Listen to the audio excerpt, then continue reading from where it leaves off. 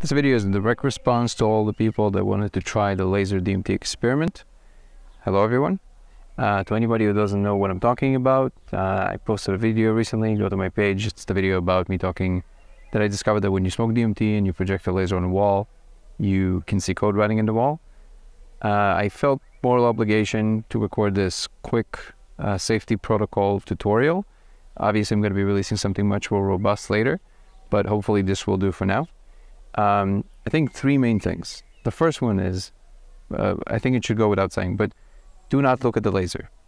You're obviously looking at a projection of the laser, if that wasn't clear, and you want to make sure that, you're not looking at the laser. The second thing is, do not use any laser that is above 5 milliwatts. I looked through all of the market, like Amazon, everywhere. All of them are above 5 milliwatts, aside from the one that I left the link for in the original video on YouTube in the description.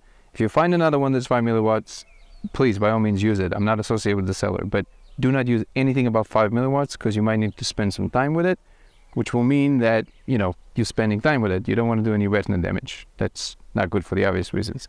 And the last thing is your state. DMT is not a joke.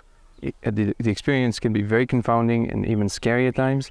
I would say that for now, unless you're a seasoned experiencer with DMT, don't try this. But if you really want to, please contact me. I answer all my emails. It's lasersimulationx@gmail.com. I'm going to leave the link in the description. And soon I'm also going to be doing some Zoom meetings in which I'm going to do a protocol breakthrough, safety protocols, and also some new things that we discovered. For example, with the glass of water.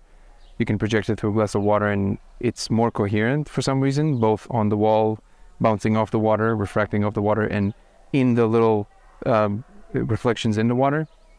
But yeah, no more than 5 milliwatts. Make sure your state is good and make sure you talk to me before, because that's very important. And don't stare at the laser. I hope that's good enough. That's it. Signing off for this video from this beautiful Italian garden. Peace and love to everybody.